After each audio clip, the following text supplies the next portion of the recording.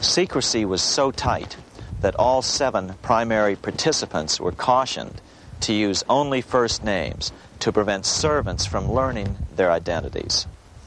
Years later, one participant, Frank Vanderlip, president of National City Bank of New York and a representative of the Rockefeller family, confirmed the Jekyll Island trip in a February 9, 1935 edition of the Saturday Evening Post. The participants came here to figure out how to solve their major problem, how to bring back a privately owned central bank.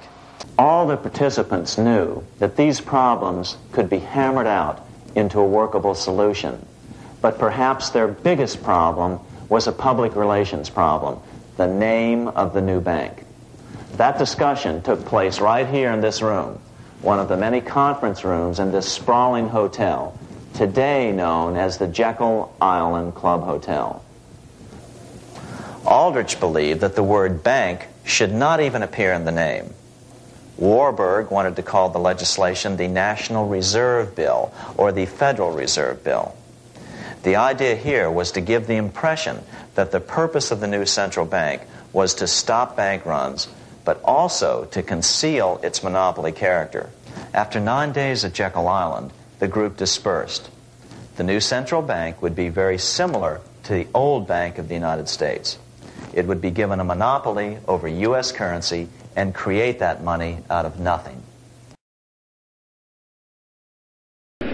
Like the pharaohs of ancient Egypt who built their empire with the help of a grand vizier, Queen Elizabeth II also has a grand vizier, serves as her most trusted advisor. His name is Lord Evelyn Rothschild, and he is the second wealthiest and most powerful person on earth. He is also Lord of the world's financial capital, the city-state of London. Lord Rothschild and his ring of power hide their identities behind 13 city council members who stand in as their representatives. On November 30th, 2000, Lord Rothschild, now in his 70s, got married in London to a wealthy Zionist businesswoman named Lynn Forrester. The couple then jetted to Washington and spent their wedding night in the White House. Just how rich and powerful is Lord Evelyn Rothschild? Historically, the Rothschild family wealth was hidden in underground vaults. The Rothschilds' secret financial records were never audited and never accounted for. Their family-commissioned biographies give the illusion that their family fortune has dwindled, but researchers estimate their wealth at close to $500 trillion, more than half the wealth of the entire world.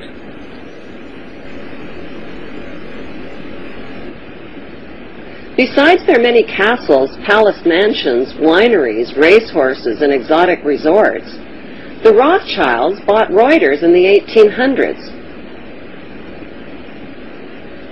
Reuters then bought the Associated Press, which selects and delivers the same news stories to the entire world, day after day.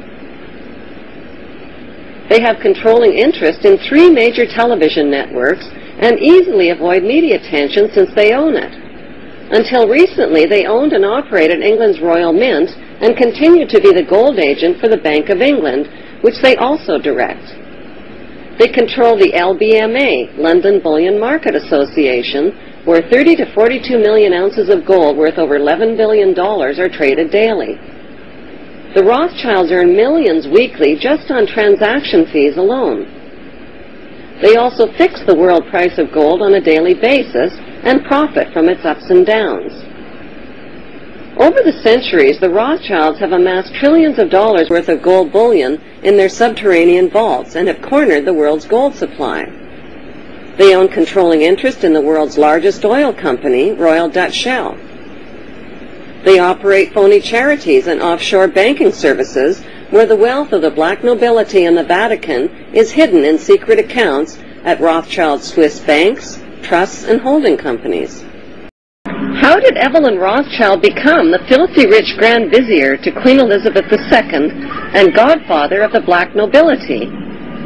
By birth, Evelyn Rothschild is the great-great-great-grandson of Mayor Rothschild and is passing the godfathership down to David de Rothschild. Although Evelyn Rothschild looks like a harmless gray-haired old man, make no mistake about it, Rothschild and his ancestors have handpicked presidents, crashed stock markets, bankrupted nations, orchestrated wars, and sponsored the mass murder and impoverishment of millions. The wealth hoarded by this one family alone could feed, clothe, and shelter every human being on earth.